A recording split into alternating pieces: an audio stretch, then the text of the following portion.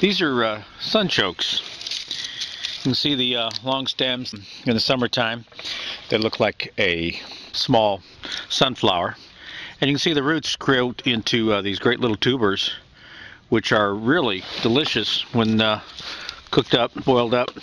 They can be cut fresh and put in a salad, or boil them up with a little butter and salt, and better than potatoes. They're small, they take a little bit of work, but for something that is literally a weed, I mean, it grows like a weed. When you plant sunchokes, wherever you plant them, you better be sure you want them there forever, because they're pretty darn persistent.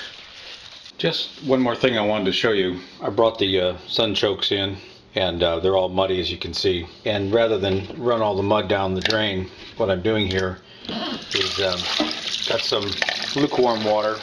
I'm just going to knock off the mud, the big stuff. Leave 80% of the mud in the water solution here, and then I'll go ahead and take and dump this outside where I want some topsoil. No point in bringing topsoil in the house and running it down the drain. So here we have a nice freshly rinsed pile of sunchokes, and here's the initial rinse water. You can see how thick it is. It's mostly mud water. Now that'll go back on my garden. So we have all the sunchokes are all chopped up here. Put a pan on the stove here, put a little bit of olive oil in it, medium heat.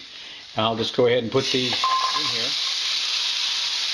And real simply, I'm just going to be cooking these just like you would potatoes. So I'm going to go ahead and just cook these up, soften them up just a little bit, and then I'll go ahead and add some onions to it. A little bit of salt and pepper, and I think we'll have dinner. You know, I don't see us as humans moving into foragers full time, but from the standpoint of doing simple gardening things, and from the standpoint of coming up with a diversified diet, you know, this is something that take me all of about 4 or 5 minutes to harvest enough for a couple of meals. Pretty nice, huh?